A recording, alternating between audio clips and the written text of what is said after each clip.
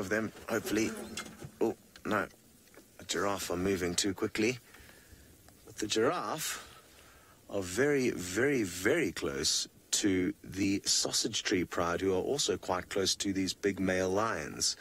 There, the Sausage Tree Pride, you can just see a few white dots on the rocky outcrop there.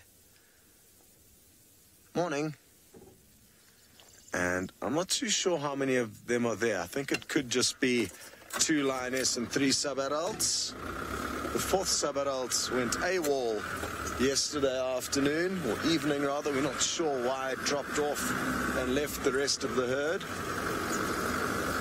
I really want to try and get some 2 shots. We've got a great opportunity here of the giraffe looking at those lions, because the lions are nicely elevated above them. I think we may have missed that boat.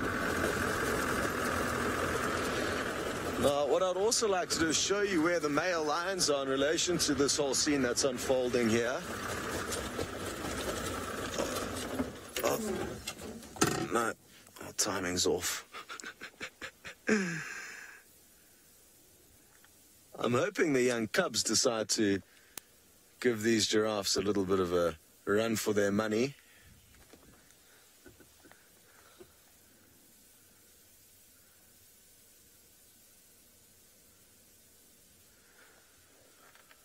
Now, these giraffes are in the initial stages of thinking about mating. This male, you can see, is following this female very, very intently, but she's obviously not in season just yet. But he's making sure that as soon as she changes her mind and is ready for a male, he is going to be there. And I've noticed quite a few giraffe at the moment seem to be coming into season. There's lots of males following females around. Hello, Laz. It is wonderful to hear from you, and the reason being is because you're asking whether this is live, and obviously the fact that I'm talking to you now confirms that. Quite ridiculous, isn't it?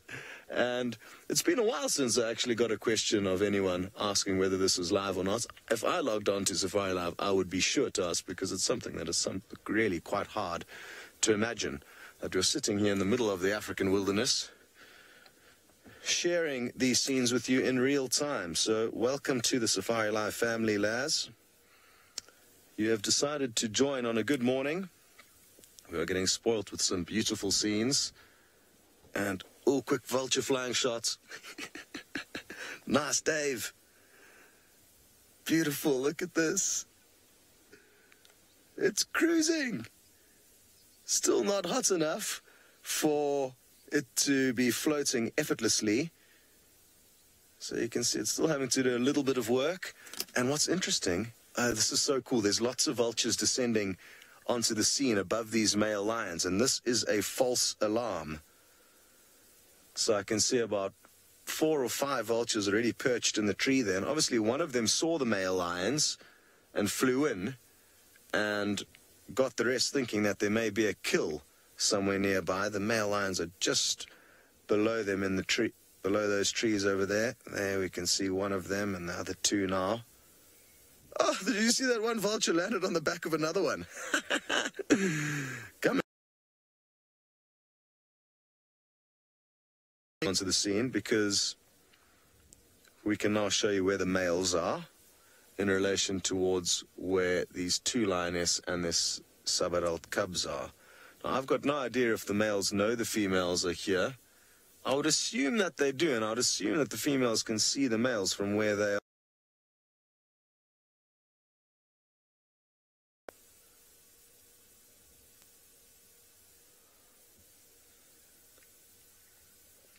Now, if we're very, very lucky, we may see these males attempt to try and catch a giraffe. I'm not too sure if they consider themselves giraffe hunting experts in any way. They may not be interested at all. But 2 of them are definitely quite hungry. So with a bit of luck, we could see an epic, epic showdown between 2 of the African giants.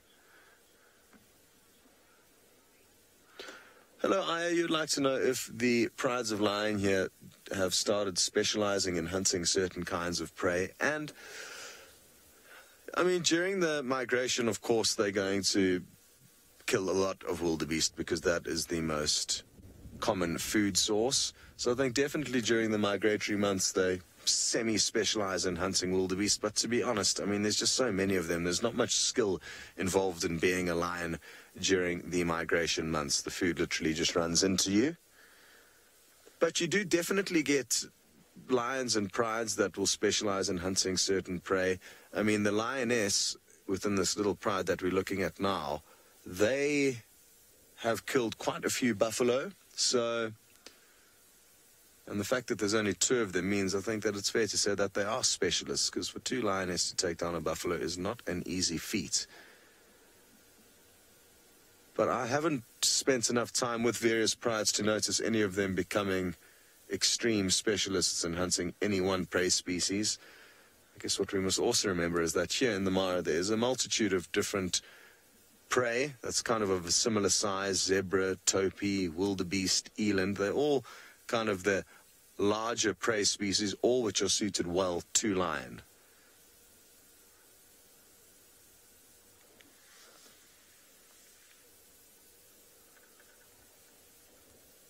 I think, was it yesterday, I think, Taylor was answering some questions about, do vultures sometimes get confused between an animal that's sleeping and something that's actually dead? And I guess this morning is a good example that they too sometimes make mistakes, and just the fact that, you know, one vulture saw some lions, thought that, you know, it would be worth coming to investigate if there was a kill there, then the other vultures see, and then it's just a chain reaction, because of course, once one vulture sees another 5 vultures flying in there, even though they don't know what they're flying towards, more and more will keep coming. Although this morning, the chain reaction stopped at about 5 or 6 vultures. So maybe their behavior upon arrival has helped other vultures realize that there's not too much going on.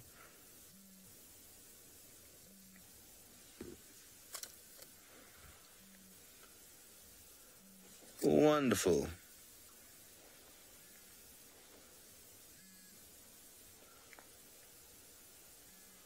Well, there's a surprisingly not the lions.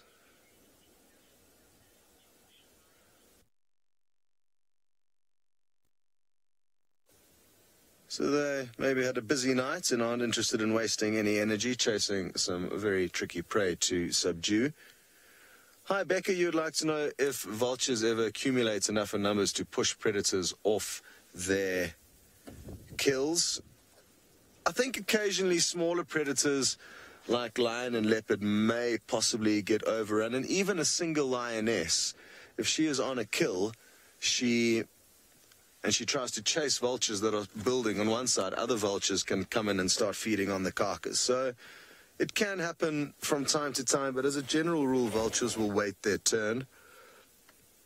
Hyenas are the main scavenger that can chase animals off their hard-won kills, but vultures not very frequently, I don't think.